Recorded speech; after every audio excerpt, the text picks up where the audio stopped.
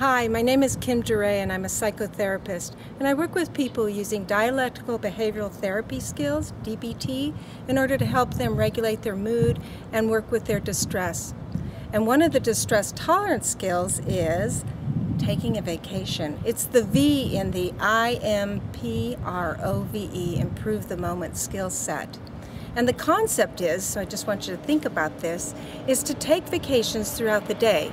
Now, you might not be able to afford a vacation where you go out of state, or you have responsibilities where you cannot take time off. But that doesn't exclude you from taking a mini vacation that you can keep to your responsibilities, and you don't have to spend a lot of money.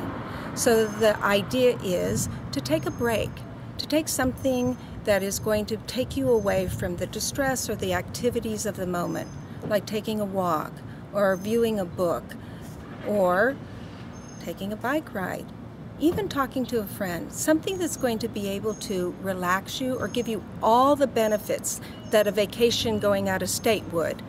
And if you implement taking a vacation or these little breaks throughout your day, then you'll find that you'll come back to your daily activities more refreshed and alive, just like when you take a vacation out of state. So try it the next time you have a stressful day and you want to improve the moment. Take a little mini vacation. Practice it. See how it works for you. I think you'll enjoy it. Thank you.